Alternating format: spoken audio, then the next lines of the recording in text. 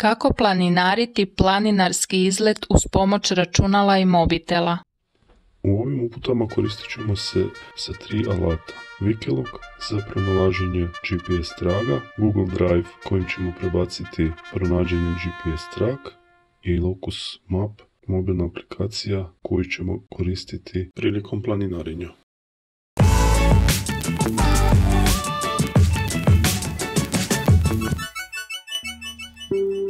U adresu upisujemo wikelot.com. Jednom kada dobijemo naslovnu stranicu, idemo na World Map.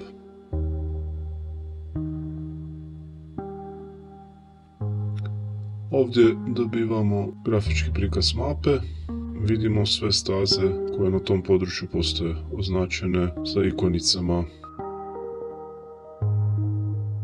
Ako želimo zoomirati neko područje, to možemo napraviti sa plusom i minusom u desnom ćošku.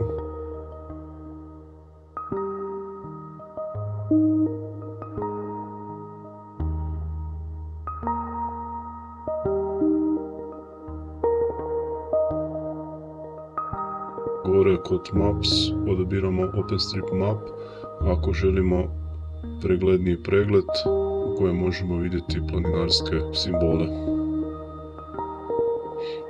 Na primjer, želimo na južnom Velebitu odabrati stazu Mali princ Kita Gačešina. Kliknemo na oko sa kojim dobijemo pregled te staze. Ako želimo detaljno, onda kliknemo na tu stazu. Ovdje dobivamo detaljni pregled odabrane staze, slike, video, koliko treba za stazu proći, visinska razlika, isto tako možemo odabrati pregledni prikaz mape i sve što nas zanima u vezi te staze.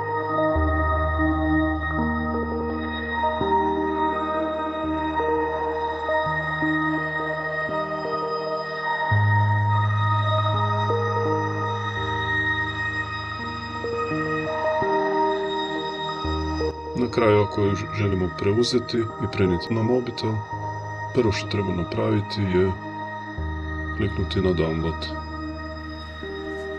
Zatim idemo na file i u ovom trenutku se trebamo prijaviti. Možemo se prijaviti tako da napravimo novi create an account ili najjednostavnije prijaviti se putem Google accounta.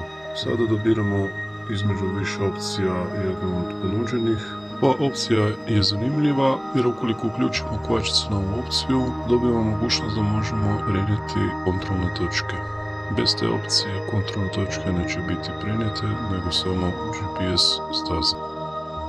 Ono što je nama najjednostavnije je samo kliknuti download i sada nam se ta staza skinula. Jednom kada nam se ta staza preuzela, prikažu mapi i sada tu stazu kopiramo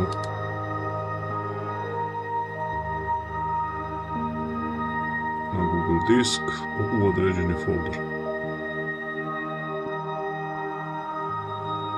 Na mobitelu preko Google disk aplikacije